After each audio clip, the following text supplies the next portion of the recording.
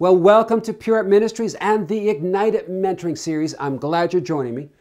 We're talking about the secret place, and I want to share with you part 2 on the steps and how to enter with insight from Smith Wigglesworth. We're going to look at this from a different angle because I want to build in you a real firm foundation built upon the Word, and that the Holy Spirit would give you such a rich revelation from the Word so that you get a hold of this and you dwell permanently in that secret place. It is your inheritance. It's your right. And I want you to come to the place where you get a revelation that God desires that you might have life and that abundantly, that you're not surviving. And we talked a little bit this last time where you have the outer, inner courts and of course the Holy of Holies in the tabernacle and temple of the Old Testament. And it speaks of our relationship, that I don't want you to be in the outer court where you have that encounter or that knowing and that wonderful religious experience, but you're not changed. I don't want you to abide in the inner court where you are changed and you get to know Him, but your relationship is built upon the natural and having your needs met. I want you to go beyond the veil and have that relationship, and you have life and that abundantly, that you are overflowing, because that's the place that God desires. So that you have an encounter, and that every minute that you wake up and you're walking through life, you're living it. No matter your circumstances, your situation, you enjoy life. You're filled with life, and you're blessed to be a blessing. There's something in you. There's a life in you because you have seen life manifested to you. It's in you. It's changing you in the secret place. Amen. So we come, Father, in the precious name of Jesus, and I just pray for each person. They be blessed, encouraged in you, built up in you. Holy Spirit, come and open our eyes to see, ears to hear, and minister to us. Give us revelation of the Word today. Let us see through the Word what Jesus did for us, and let us get such a revelation to receive that. And Father, let it have an impact in us, and let it bear fruit in us according to your purpose, so that, Father, in all things, in all ways that you were glorified, Jesus, your Lordship is declared and decreed over us. I thank you, Holy Spirit. I thank you, Father. In the precious name of Jesus, Father, we pray. Amen. Now, let's start, of course, in the Word. And today I want to start in Hebrews 11:6. Okay? And it says, and without faith it is impossible to please Him. For he who comes to God must believe that He is, and that He is the rewarder of those who seek Him. And then I want to read Psalm 27:5. For in the day of trouble He will conceal me in His tabernacle. In the secret place of His tent He will hide me. He will lift me upon a rock. And God wants you to get a revelation that you're called to dwell permanently in the secret place, that you come by faith, and that God's desire is that in the secret place you are lifted. That you no longer live according to the natural order, but like Romans 8 says, the spiritual order, where your mind is set on the things of the Spirit, and now you have this relationship with the Father. But the first step I want you to get hold of today is that our confidence, your confidence, must be built upon Him and in Him and in His Word. We discover, of course, in John 14, verse 1, do not let your heart be troubled. Believe in God. Believe also in me. And so your confidence must be not in you, not in how you feel. You may wake up today and you may have had a great day, and glory to God, I'm in a wonderful place with God and I feel saved. I feel like I'm in the secret place. And then there's days you get up and you feel like, God, have you forsaken me?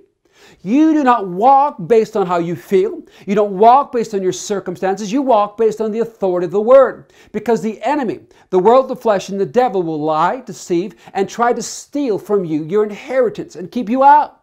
And so your flesh may not feel like it. Well, tell your flesh. Tell your feelings.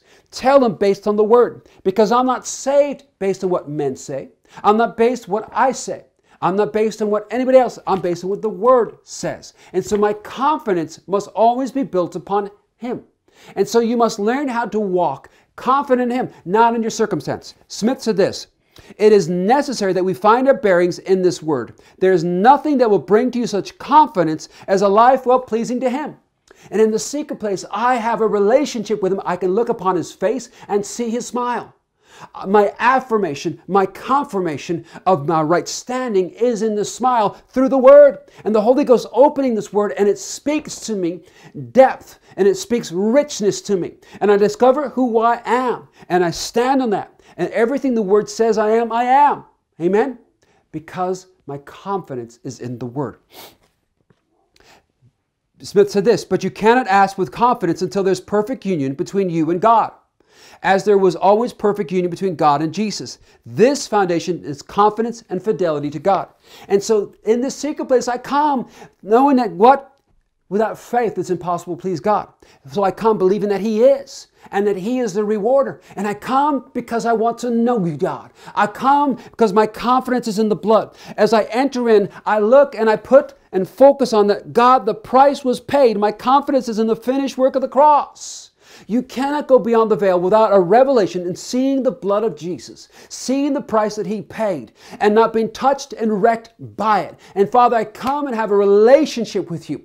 As I focus upon what Jesus did, and I look to that, I honor the blood. I give glory to the blood. And I'm grateful that the blood paid the price, not me. Not based on anything I feel or think. I will not disqualify myself from what God qualified me through. And I thank you, Father God, for the finished work of the cross in my life. And I thank you, Holy Spirit, just give me a deeper revelation of that. Number 2 is that we walk by faith. Okay? In Hebrews 11:38, but my righteous one shall live by faith. In Romans 1:17, for in the righteousness of God it is revealed from faith to faith, as it is written, but the righteous man shall live by faith. And we walk by faith, not by how we feel. We walk by faith. And remember, without faith, it's impossible to please God, because we must first believe that He is. And if you can get a hold of that He is, you got faith. Simple faith. The faith the size of a mustard seed can move a mountain. We don't need great mighty faith. We've all been given the measure of faith. Now, let me go on with this. Smith said this, there's a rest of faith. There's a faith that rests in the confidence on God. God's promises never fail. Faith cometh by hearing, and hearing by the word of God. Romans 10:17. The word of God can create a resistless faith, a faith that is never daunted, a faith that never gives up, a faith that never fails. And in the secret place, all of a sudden the Holy Ghost opens His word, so I'm not reading it from an intellectual understanding. I'm not standing based on somebody else's revelation of it.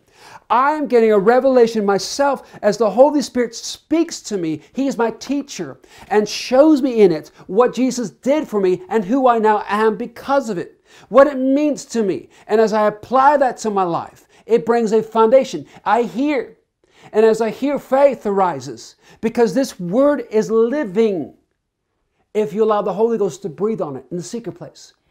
And the secret place, I mean, you cannot help but walk by faith, because in the secret place, the atmosphere is filled with faith because the word is living. It produces faith as you hear it. Hallelujah. Because you get a greater revelation of God and what He is and who He is. Smith said this, how great should be our faith, for we cannot be saved except by faith. We cannot be kept but by faith. We cannot be baptized by faith. So we can only be baptized by faith. And we will be caught up by faith. Therefore, what a blessed reality is faith in the living God. And you should have such a revelation. How much faith did it take to get saved? It took a simple trusting in the Word. And that's faith. Simple trusting in the confidence in God and in His Word, where I don't lean on me. I don't lean on my feelings. I don't lean on my opinions. I lean on the authority of the Word, and I place faith in that. And I let the Holy Ghost speak it to me.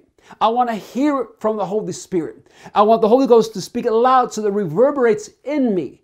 And it does something. It changes. It shakes loose every unbelief. And it stirs a solid, rock-solid faith in me that refuses to back down, quit, and always presses forward. Smith said this, it is the personal inward flow of divine favor. He's talking about faith, okay?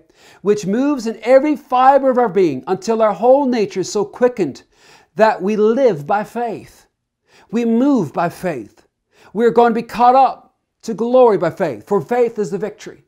In the secret place, I want you to know that that atmosphere is so filled with faith, it begins to permeate. It begins to infuse into every part of your being and change you because you hear the word. Jesus is so real. The reality of Jesus grows and the word. And it speaks louder to you than anything else, than the world, the flesh, or the devil. And now we're in a glorious place. Smith said this, if you build upon anything else but the Word of God, on imagination, on sentimentality, or any feelings or any special joy, it will mean nothing without you have a foundation. And the foundation you have to build will be the Word of God. the Word, hearing the Word by the Holy Spirit. That must be not the opinions of men, not the doctrines of a church, not anything else, but the Word. And so we must always come back, we must always line up with the Word, line upon lines, let the Holy Spirit, it should bear fruit. It should magnify, glorify Jesus, and bear the fruit of the Spirit if it's a real revelation of the Word. Hallelujah. Not an Old Testament law that brings death, because the enemy comes to kill, steal, and destroy. And many people build themselves upon a legalistic hearing of the Word. And I'm not talking about that. I'm talking where the Holy Spirit opens it up and there's a life to it, and it brings life. And it comes forth bearing the fruit of the Holy Spirit. And it honors Jesus, and it always points to the finished work of the cross. Anything that I say, thus saith the Lord, where I'm standing on the Word, it should always point to and glorify Jesus as Lord and what He did on the cross and how it's accomplished. Amen? The Word of God will bring you to a wonderful place of rest of faith. And that's one of the things that now I'm no longer trying in my ability to make this thing happen, trying to get in the secret place, but I'm coming in a rest of faith in the Word. And every day I can get up, no matter what I face, no matter how I feel, I stand in a rest of faith on the Word as my final authority, and I receive. I am all that this Word says I am. Hallelujah. But my next point is we receive by faith, okay? So God wants you to come in, but remember, He is the rewarder. So we come to receive something. Smith said this, "You know, beloved, that there are many wonderful treasures in the storehouse of God that we've not yet gotten." And God has so much more for us. Now, let me get a hold of this with you. That we so often focus on the natural, all our needs, all our lusts and our desires. In the secret place, you can't. Now, God wants to bless you in the natural realm, but there's so much more. God wants to impart to you a life. And He wants to bless you with such life in you that it overflows and you have something to give. And no matter what your circumstance, you're always in life. Your joy, your satisfaction doesn't come through things. It comes through Him. And you have life, and that abundant. Hallelujah. And that is secret place dwelling. Smith said, "The Lord has one great plan, to reveal to us that we are so much greater than we know, 1,000 times greater than you have conception of. The word of the Lord will reveal that these things are possible if you dare believe, and signs and wonders are within reach of all of us." And so now you start to understand how God can use you, how God can do something bigger in and through you, that you are more than a conqueror, because my confidence and my rest of faith is on the Word, not on me, not on my abilities, not on my strengths, not on my holiness, not on anything regarding me. I'm not making me holy, the Holy Spirit is. I am being sanctified by the Word as I receive it as authority by the Holy Spirit. It's changing me. As I choose to think this, to fix my mind on this, it is changing me. Hallelujah. And God is trying to bring you into something greater. God wants to use you mightily in this hour, where we no longer focus on our needs, but we're there to meet the needs of others, which is life. And you cannot give what you don't have. And so God wants in the secret place to so pour into you that there's an overflow from you. Amen? I hope you're getting this. Smith said, "I see the plan of God is so much greater than all else. If I have Him, I have life in me. I have an abundance of this life." Can you please get that? In the secret place, that you receive that life and that abundant in Him, that always you are enjoying life. You're able to stop and smell the roses and enjoy life to the fullest because of Him. You enjoy, you get out of bed, God, I'm grateful for another day to accomplish something big for you, to enjoy life. We're not focused on when I get to heaven, but glory to God, thy kingdom come, thy will be done in this vessel on earth. Heaven in this vessel on earth. Magnifying, glorifying Jesus all day, all the time. Amen? My fourth step is that we will be changed. You've got to be changed. Smith said this, "How exhaustless is the treasure house of the Most High. How near God is to us when we are willing to draw nigh. And how He comes with refreshings to us when our hearts are attuned and desires Him only, for the desires of the righteous shall be granted." So as you start to dwell in the secret place, you become more in tune with Him. You have to. And now my focus is on Him and seeing Him glorified. So I'm no longer caught up in the natural, that God, I want this and I want that. I want you, Lord. there's a change and there's a trust, because as I seek first His kingdom, His righteousness, all these other things that I need are given to me. But my greatest desire is for Him, and I'm now in tune with Him. And this is a life where you're blessed. You're blessed out of your socks. Smith said, so many people miss a great many things because they're always on the line of thinking it was for somebody else. I want you to know that God's word is for you, and you are to make personal application for all there is in Scripture. And so every precious promise, as you stand in the secret place, I want you to get a revelation. It is yours, and it's a yes and amen for you. Don't disqualify you. But I'm not worthy. It's for them. God is speaking to you in the secret place, and He wants you to receive. He wants you to be changed and transformed. He wants you to come into the fullness of who you are, your inheritance in Him. So you got to shake off some things. Stubbornness. We got to shake off our own pride, our own opinions, our own thoughts. They have to bow and be brought captive to the Lord Jesus. There's things we've held on for years. Must be brought captive and surrendered, so that Jesus, I am all that you say that I am, and I receive all that you say that you've given me. Smith said it's a great purpose that God has for us, that we be changed. And you're in a great place when you're willing to have this change take place. Where, God, I want to hear, and I want to bow. And I don't want anything that kills, steals, or destroys to have an authority in my life anymore. I want that which the Spirit speaks, that has life, the Word. No longer the opinions of men, no longer dragged by weird voices and impressions, but living solidly and hearing the Word by the Holy Spirit. And there's a life to it, and there's a change to it. And the proof of it is that as I'm changed, the fruit of the Spirit comes forth. Anything that truly is of the Spirit produces the fruit of the Spirit. And so when I say, well, I hear this voice, I would test it. And everything should line up with the Word and should produce the fruit. And if it's killing, stealing, and destroying, well, kill it. If it's producing life and that abundant, and it's producing the fruit, love, joy, peace, and it's taking you deeper, and it's drawing you closer, well, that's a good thing. Because remember that anything of the Spirit declares that Jesus is Lord. It will always magnify the finished work of the cross. It always points to Jesus. And if anything's pointing to me, to my unworthiness, are trying to disqualify me in and myself, instead of draw me to the cross and saying, look to the cross. Now I may get convicted of sin, but it'll always point to the cross. It'll always point to the finished work of the cross. And when I get washed by the blood, it will point to the righteousness that comes through the cross. Not that you are unworthy, you're disqualified, you've lost it. It wants to bring a place of a new hope in Jesus. Now let me continue. Smith said, you are in a greater place when you're willing to drop everything that has brought you to where you thought you could not be changed. And when you have dropped all things that have hindered you, and you have leaped forth and been tremendously changed. And God wants to change you. God has so much more for you. If we are willing to come to the place and allow the Holy Spirit to change us. He must have access to every part of your being, even the areas that we cover because we're ashamed of, we're humiliated by, and we don't want touch. We want nobody to know. But in the secret place, it's a secret place, and it's a safe place where I can open up and allow the Holy Spirit to bring such a change in me so that I truly step into my inheritance of who I am in Christ. Smith said this, if you have anything on a human plane, no matter how it has come, if it is not according to the biblical standard of the Word of God, let it be weeded out. If you don't get it weeded out, there's time coming that wood, hay, stubble will be burned, and the gold, silver, and the precious stones will stand the fire. And I want to have something that stands the fire.